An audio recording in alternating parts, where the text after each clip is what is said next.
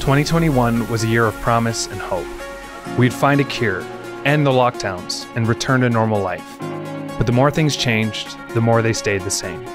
Continued restrictions, canceled plans, and more waiting. And yet through it all, God continued to break down walls, open doors, and change lives. Despite everything, this year was one of the most fruitful ever. After missing out in 2020, we finally held an in-person Steiger Mission School at our International Center in Germany. This school equipped 108 students from 17 countries.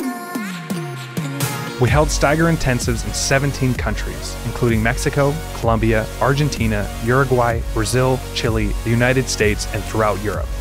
Our Steiger City team in Bogota, Colombia engaged in public worship nights in the midst of the worst rioting and unrest the city has experienced in many years. They boldly shared the love of Jesus with people desperate for the truth. Our teams throughout the Russian-speaking world preached the gospel in 45 cities and in 8 countries on Valentine's Day, introducing people to the greatest love the world has ever known. Our evangelistic YouTube channels Is There More and Deflate continue to communicate the gospel online in clear and relevant ways. Our online initiatives to equip the church and raise up the next generation of leaders has continued to grow. 2,300 people registered for our first ever online Steiger Apologetics event. At the end of the year, we hosted our first Sexuality in the Secular Age online event. Over 3,000 people registered.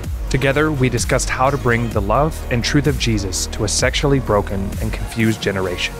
Our key church training resource, Jesus in the Secular World, was downloaded more than 70,000 times and led to many new connections and partnerships throughout North America. Steiger's Pioneer team partnered with churches and city team members in Houston, Denver, and Minneapolis in an effort to catalyze and grow Steiger's presence in North America. 2021 included more training and outreach initiatives in North America than at any other time in our history. We preached on the streets, in clubs, at parks, on beaches, on university campuses, and in coffee shops. Steiger Poland challenged 120 young artists to be bold and share the message of the cross through their online revolutionary art seminars. They then led 30 of them on a 7-city evangelistic tour throughout Poland. They shared Jesus with over 1,400 people and started Steiger City teams in 3 new locations. The Steiger Europe team hosted the Back to the Streets seminar tour in 18 cities across Europe, including London, Madrid, Prague, and Budapest, training 584 people to bring the hope of Jesus to a secularized youth culture on the streets of key European cities. As a result, 4 new Steiger City teams were started. The Lisbon and Marseille City teams joined up to run an impact along the Camino de Santiago in Spain. 20 people joined them, many of whom had just completed the SMS.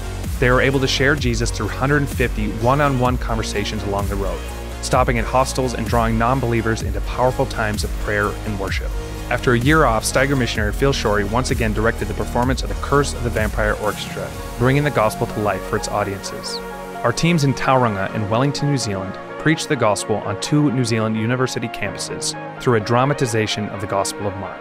On Halloween, Steiger City teams hit the streets to share the love of Jesus in 112 cities in 26 different countries.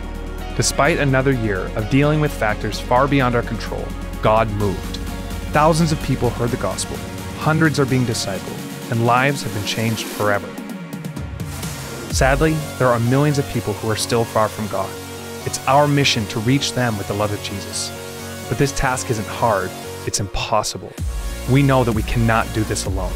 But if the past year is any indication, we know that God loves to take ordinary people and do impossible things. So we look to what's ahead and expect that next year will be even better than the last.